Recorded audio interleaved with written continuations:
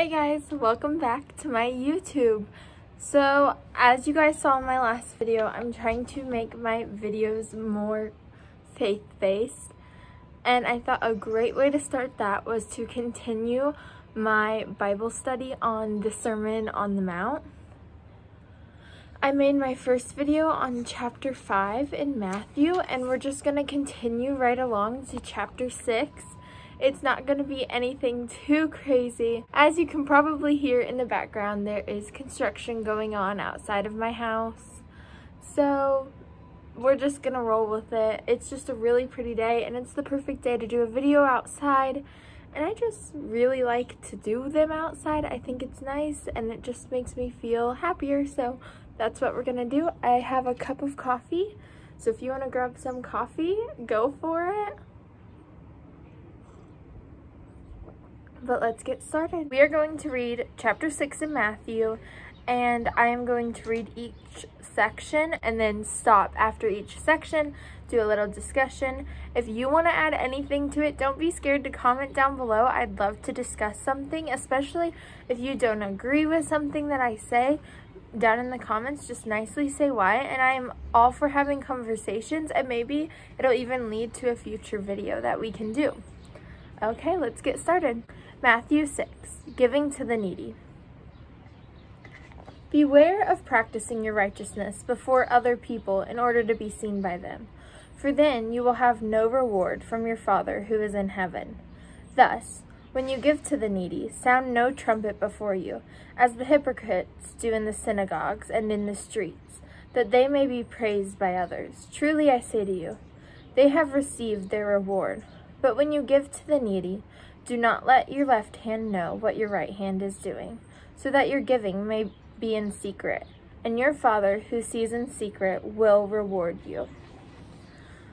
Okay, I really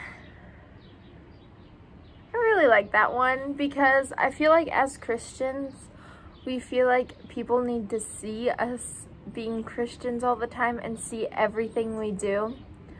And this right here is just saying, like, it doesn't matter who knows what you're doing.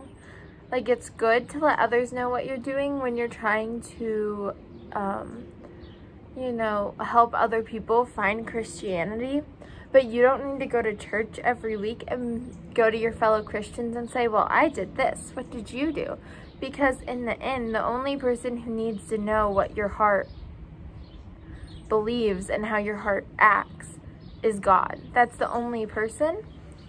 And do them not because you want something out of them, but just do it because you know it's right. And I really like when it says don't let your left hand know what your right hand is doing, because that's one of those things that's like, well, how can I not know what I'm doing? But I like to think of it as, just because you did something good yesterday doesn't mean you can just relax today. Like, don't tell yourself, oh, I was good yesterday, so it's fine today. Like, don't think about what you've done. Just do what you're supposed to be doing. You know, that kind of thing. The next part is called the Lord's Prayer, which, if you don't know, that is a very popular thing. I am in the LCMS, and we say the Lord's Prayer in every single service. If you don't know the Lord's Prayer, I think it's a great thing to learn, because it just kind of teaches you how to pray. It has different parts of it, and there are I'm stumbling over my words. But one thing I really like about my church is sometimes in our church prayer, we go in each part. So we'll say, the first line is Our Father in Heaven, and we go on and I keep getting distracted. But we go on and we explain it more for ourselves, for others, and we just really like take each section and change it to how it fits in our lives. So anyways, we're gonna get on to the actual Bible reading. The Lord's Prayer. And when you pray, you must Try it again. The Lord's Prayer. And when you pray, you must not be like the hypocrites, for they love to stand and pray in the synagogues and at the street corners, that they may be seen by others. Truly I say to you, they have received their reward. But when you pray, go into your room and shut the door and pray to your Father who is in secret, and your Father who sees in secret will reward you. And when you pray, do not heap up empty phrases as the Gentiles do, for they think that they will be heard for their many words. Do not be like them, for your Father knows what you need before you ask him. Pray like this: Our Father in heaven, hallowed be thy name. Your kingdom come, your will be done, on earth as it is in heaven. Give us this day our daily bread, and forgive us our debts, as we also have forgiven our debtors. Sorry if I say that wrong. And lead us not into temptation, but deliver us from evil. For if you forgive others their trespasses, your heavenly Father will also forgive you. But if you do not forgive others their trespasses, neither will your Father forgive your trespasses.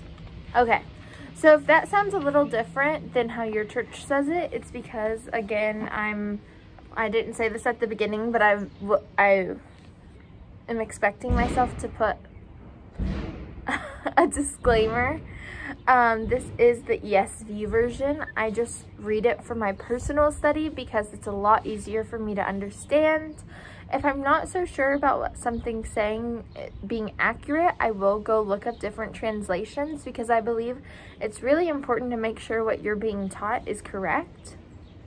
But so it's a little different than even how my church says it. We say it from the King James version. So some of the yours are thy, and there's like our Father in heaven is a little different, that kind of thing, but it means the same thing overall.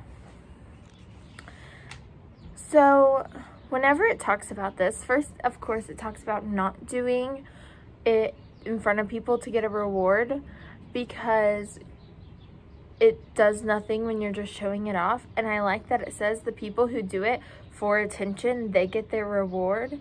But when you go pray in your room, shut the door, do it in secret, and you will get like the ultimate reward. And I also love that it says you don't need to have this big fancy prayer. This is a big problem I feel like in public Christianity, is that everyone feels like they always have to have the perfect words. And here it literally says, don't have these empty phrases like the Gentiles, because they think I'll hear them just because they say a lot. And in reality, I already know what you need, and you don't really have to say anything.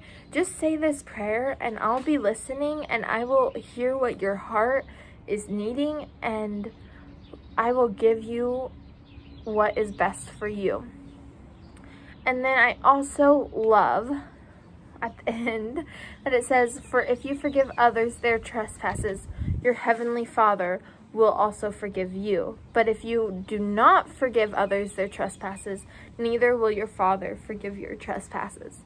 And I think this is something that is very hard for people. Forgiveness is probably one of the hardest things to do in the Bible, but it is so important, because if we don't forgive, our hearts are filled with hatred, and we can't go to heaven and be with God if we're filled with hatred. Now we're going to go on the next section, which is fasting, which is the section that I am not the most familiar with. Fasting is something I was never really taught about. I've gone to multiple different churches and none of them have ever mentioned it. So it was really interesting. Like, they mentioned it for like Lent, but that's it. They never talked about just fasting normally. So we're gonna read this section and maybe I'll talk about it a little, but this is something I'd love if you guys know a lot about to put down in the comments below. Fasting. And when you fast, do not look gloomy like the hypocrites, for they disfigure their faces, that their fasting may be seen by others.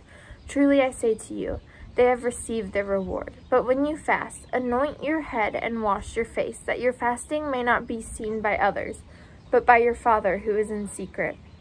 and your Father who sees in secret will reward you. So this is very similar. It's saying don't go, oh, life is so hard without whatever you're fasting from, just so that everyone knows you're fasting from it. It's saying, you know, pick your head up, wash your face, clean yourself up, present yourself, be strong. Like, you chose to do it, and the whole point of you fasting is to prove to yourself that you don't need that as much as you need God. And so I just think that's really good. The next section is lay up treasures in heaven. Do not lay up for yourselves treasures on earth, where moth and rust destroy, and where thieves break in and steal. But lay up for yourselves treasures in heaven, where neither moth nor rust destroys, and where thieves do not break in and steal. For where your treasure is, there your heart will be also.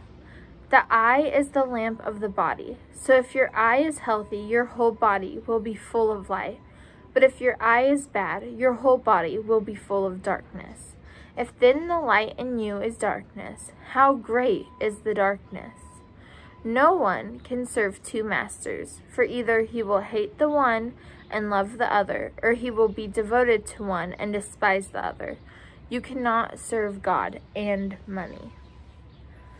So in here, it's talking about not idolizing money and putting your heart where it should be. So many people, especially today, are so obsessed with how much money and what luxuries they have, and they're not thinking about what happens after this life. But they're not thinking about long term, they're thinking about short term, which is just our normal earthly life that we have right now. And this is such a good example when he talks about you can't be full of light and darkness. You're either light, which shines all the way through, or you're darkness. And there's no light if it's all darkness.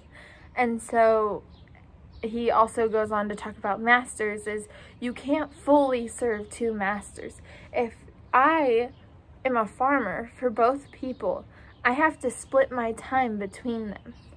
And I might end up favoring one or the other. And I'm either gonna really like this one and really hate this one,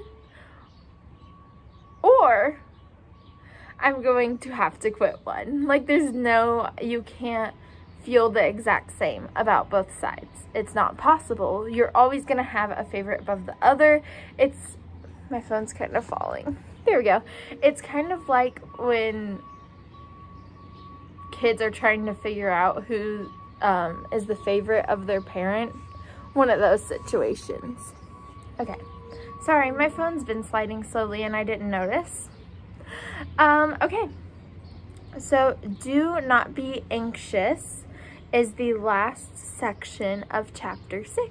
So we are almost done, and we'll have another part for chapter 7, and then we might go on to 8. 8 technically isn't part of the Sermon on the Mount, so I don't know if we'll go into that. That might be another part of a different study that I decide to do. Okay. Do not be anxious. Therefore, I tell you, do not be anxious about your life, what you will eat or what you will drink, nor about your body, what you will put on. Is not life more than food, and the body more than clothing? Look at the birds of the air. They neither sow nor reap nor gather into barns, and yet your heavenly Father feeds them. Are you not of more value than they? And which of you, by being anxious, can add a single hour to his span of life? And why are you anxious about clothing? Consider the lilies of the field, how they grow. They neither toil nor spin. Yet I tell you, even Solomon in all his glory was not arrayed like one of these. But if God so clothes the grass of the field, which today is alive and tomorrow is thrown in the oven, will he not much more clothe you? Oh, you of little faith! Therefore do not be anxious, saying, what shall we eat? Or what shall we drink? Or what shall we wear? For the Gentiles seek after all these things, and your heavenly Father knows that you need them all. But seek first the kingdom of God and his righteousness, and all these things will be added to you. Therefore, do not be anxious about tomorrow, for tomorrow will be anxious for itself. Sufficient for the day is its own trouble. Okay, I really like that one. I was always a very super futuristic person. I always wanted to have everything planned, and I felt like this was written for people like that, where it says, stop worrying so much about what's going to happen tomorrow, what's going to happen in a week, what's going to happen in 10 years, because in the long run, it doesn't matter. What matters is what happens today. And also, worrying about what's going to happen in 10 years only makes it less likely for you to get to be there in 10 years. And I really like that it brings that up, because anxiety is so bad on our bodies, mentally, physically, spiritually, and God provides for us. It says that if you are more worried about what your job in the kingdom is, all of these earthly things that you're so worried about are going to be given to you somehow. And I think that's so important, because if you are a child of God and you are part of his kingdom, you are going to have other people you go to church with or you have cared for, and they're going to help you if you need help. And I think this really shows that, like, you are not alone. God is there for you. He put people to be there for you. He provided food for you. He provides everything you have is here because God provided it for you. He can make the choice to take it all away. So don't worry about it. He has given this all to you, and he can keep giving this all to you, and worry more about what you need to be doing for God, for his kingdom, to help others get to join you in this beautiful place that we all get to go to eventually. And I just really love that. But that is all for this video, and I really hope you guys enjoyed it. Don't forget to comment down below some comments or facts or corrections of things, and I hope to get to make another video for you guys about this Sermon on the Mount. It is our last chapter about it. So I'll talk to you guys later.